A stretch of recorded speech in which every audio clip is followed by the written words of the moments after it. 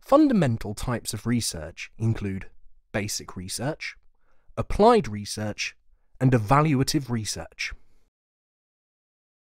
Basic research. Research that aims to answer a question or solve a problem, regardless of the applied practical method. This could be practical or theoretical research.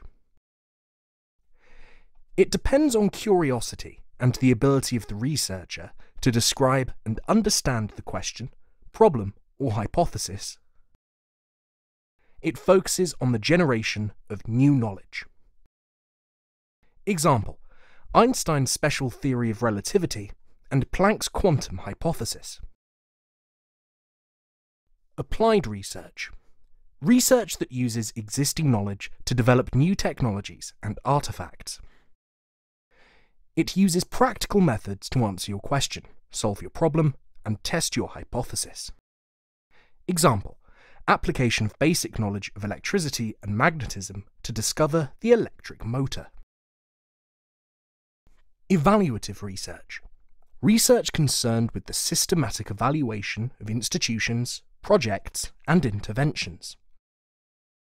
The evaluation involves using quantitative measures.